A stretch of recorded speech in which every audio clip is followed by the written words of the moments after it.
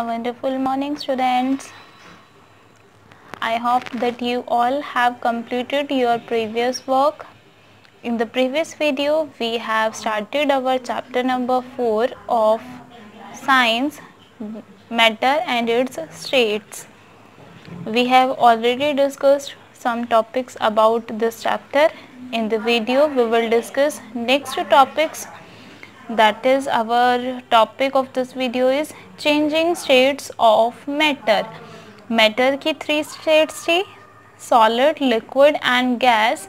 अब हम क्या करेंगे, हम वन स्टेट को सेकंड में कन्वर्ट कैसे करते हैं उसको समझेंगे. और कैसे स्टेट होती है आपके सामने बहुत बारी आपने देखा है. जैसे अगरबत्ती जलाते हैं तो अगरबत्ती एक सॉलिड है, सॉलिड, लेकिन वो जलते ही वो पूरा गैस बन जाती है, तो सॉलिड को आपने गैस में कन्वर्ट कर दिया. इसी तरीके से गैस, अगर आप किसी बर्तन पे आपने पानी उबाल रहे हो तो पानी उबालते उबालते क्या हो जाता है, पानी एक टाइम के बाद उबलते उबलते अगर काफ़ी टाइम तक करते हैं तो वो पूरा क्या बन जाता है, गैसियस में चला जाता है, वेपर बन जाता है. तो आपने लिक्विड को गैस में कन्वर्ट कर दिया. सिमिलरली अगर उसी बर्तन को आप किसी बर्तन से, किसी प्लेट से ढक देते तो वो पानी को बाहर जाने का रास्ता नहीं मिलता उस गैस को, तो वो प्लेट पर ही रह जाते हैं. वो प्लेट पर पहले तो गैसियस फॉर्म में रहते हैं और वापस से आपको जब दिखता है तो प्लेट के ऊपर भी लिक्विड लगा होता है, पानी लगा होता है. तो यानी क्या है, पहले लिक्विड गैस में कन्वर्ट हुआ और फिर गैस अगेन लिक्विड में कन्वर्ट हो गई. तो ये सब कन्वर्सन आपके सामने ही हर टाइप का कन्वर्सन होता है. तो इसे को बस हम एक नेम देंगे कि साइंस की लैंग्वेज में इसे क्या कहते हैं. इसको वन बाय वन हम स्टडी करते हैं with examples. So changing states of matter. Matter can change it's state. Matter जो है वो अपनी स्टेट को बदल सकता है ऑन हीटिंग, गर्म करने पर, या फिर कूलिंग, ठंडा करने पर. ऑन हीटिंग, गर्म करने पर, हीट करने पर स्पीड ऑफ पार्टिकल्स. जब भी हम किसी को हीट करते हैं ना तो उसे क्या होता है एक्चुअल में, किसी भी पार्टिकल्स को जिस चीज़ से वो मिलके बना हुआ है, जैसे लिक्विड है तो लिक्विड के पार्टिकल, सॉलिड है तो सॉलिड के पार्टिकल, वो क्या होते हैं, आप उनको हीट देना, मतलब हीट क्या थी, एक एनर्जी थी, आपने उन्हें एनर्जी दे दी. एनर्जी मिलते ही क्या हो जाएगा, वो पार्टिकल्स को एनर्जी मिलते ही वो लोग, उनकी स्पीड बढ़ जाएगी, वो लोग घूमने लग जाएंगे तेज़ से. तो स्पीड ऑफ पार्टिकल्स की जो स्पीड है वो बढ़ जाती है. वो लोग क्या है, स्पीड में एक दूसरे से ऐसे दूर दूर जाने लग जाते हैं. तो उनके बीच का जो स्पेस है, उनके बीच की जो जगह है, जैसे सॉलिड में बिल्कुल जगह नहीं होती, लिक्विड में थोड़ी बहुत जगह होती है और गैस में तो बहुत ज़्यादा जगह होती है. तो ये दूर दूर जाने शुरू हो जाते हैं बिकॉज पार्टिकल की स्पीड बढ़ गई. तो स्पेस जो है ना इनके बीच का, बिटवीन देम, इनके बीच का इंक्रीज, वो भी क्या हो जाता है, बढ़ जाता है, क्योंकि सब दूर दूर भागते हैं. And there speed and space between them decrease on cooling. और अगर इसका उल्टा कर दें, आप ठंडा कर देते हैं, तो ठंडा करने पर बिल्कुल इसका उल्टा होता है. ठंडा करने से स्पीड कम हो जाती है, कम होने की वजह से ये लोग आपस में एक दूसरे के पास आ जाते हैं और इनका स्पेस कम हो जाता है. We have learned that water changes into water vapor on heating. आपने पढ़ा हुआ है कि वाटर जो है गर्म करेंगे तो वो वाटर वेपर में कन्वर्ट हो जाएगा, उसकी गैसियस फॉर्म में कन्वर्ट हो जाता है, जिसे हम वाटर वेपर कहते हैं. And becomes ice on cooling. और क्या हो जाता है, पानी को अगर ठंडा करोगे तो वो आइस बन जाएगा. तो देखो कितना ईजी था. वाटर जो कि लिक्विड था, लिक्विड बन गया गैसियस फॉर्म में. कब, जब गर्म हुआ. ऐसा क्यों हुआ, अभी तो समझाया. लिक्विड का मतलब क्या था कि इसके बीच में थोड़ा सा स्पेस था. जैसे ही गर्म किया तो इनको स्पीड मिल गई. स्पीड मिलते ही ये क्या करेंगे, दूर दूर भागेंगे. दूर दूर भागे तो ये लोग क्या हो गए, दूर दूर हो गए.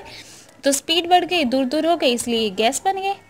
और इसी तरीके से आपने इसका उल्टा किया. आइस थी, आइस आपने जैसे वाटर लिया, लिक्विड, यहाँ पर लिक्विड, आप इसको ठंडा करेंगे तो ठंडा करने की वजह से क्या होता है, स्पीड कम हो जाती है और ये पास आ जाएंगे. अभी तो थोड़ा सा दूर है, बिल्कुल पास आ जाएंगे तो क्या बन जाएगा, सॉलिड, जो कि आइस है. तो इस तरीके से ये लोग कन्वर्ट होते हैं. Let us understand this changes in term of particle movement. अब इनको समझते हैं कि पार्टिकल जो हैं, ये लोग जो है पार्टिकल्स इनके जिससे मिलके बना हुआ है, इसकी मूवमेंट कैसे होती है. First, evaporation.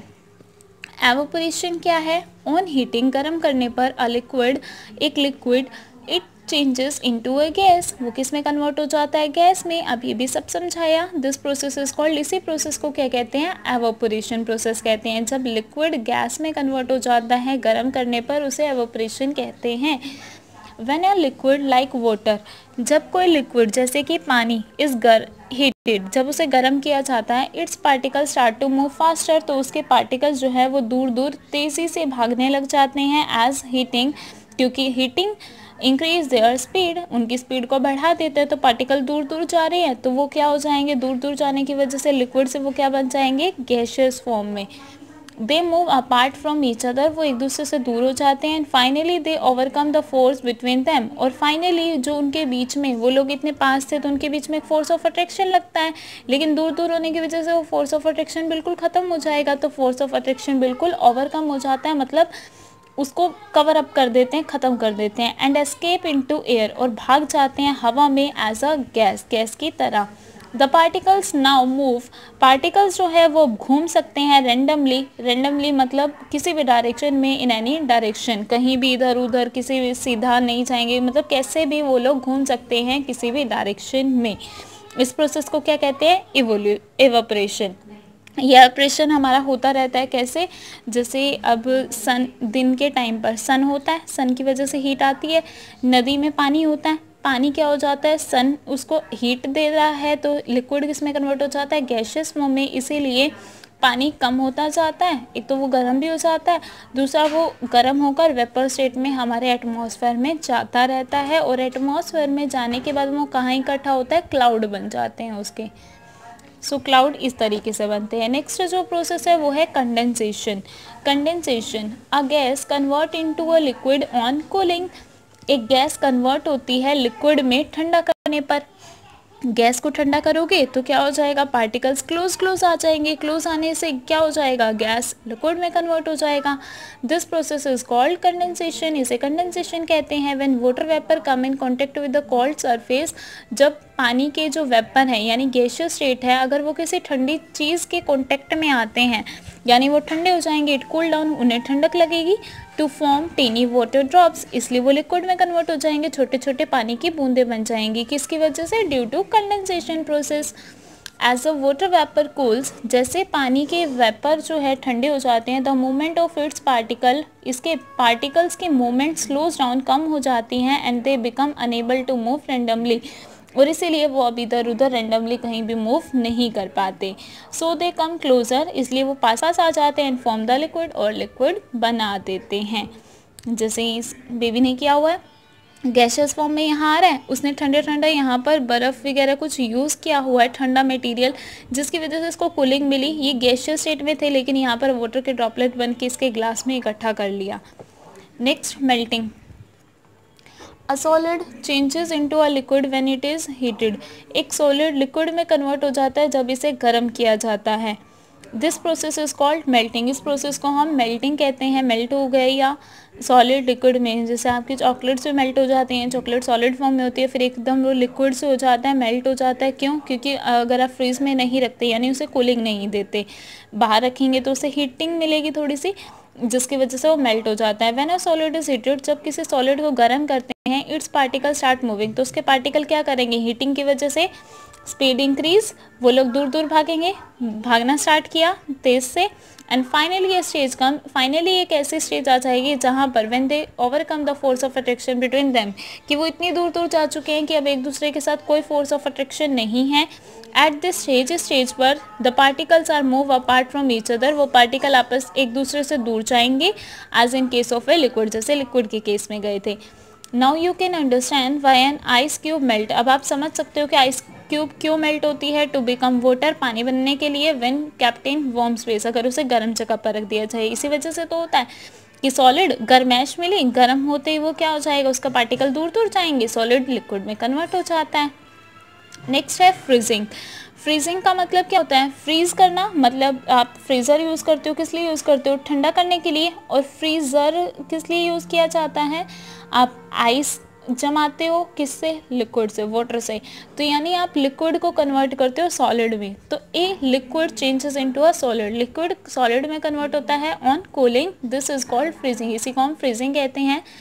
फॉर एग्जाम्पल के लिए water changes into ice, water जो है वो आइस में कन्वर्ट हो जाता है कूलिंग करने पर। The particle move closure, particles आपस में क्या होते हैं, वाटर है, वाटर के मॉलिक्यूल थोड़ी दूर दूर होते हैं, आप फ्रीज़ करोगे मतलब ठंडा कर दिया, ठंडा करने से क्या हो जाएगी, वो लोग पास पास आ जाएंगे, पास पास आते ही वो किस में कन्वर्ट हो जाएगा, सॉलिड में, तो वो आइस में कन्वर्ट हो जाता है, क्लोज आ जाते हैं, they are not able to move freely, अब वो घूम नहीं सकते, they get arrange in a fixed pattern, fixed pattern में अरेंज हो जाते हैं जैसे कि सॉलिड्स में होता है।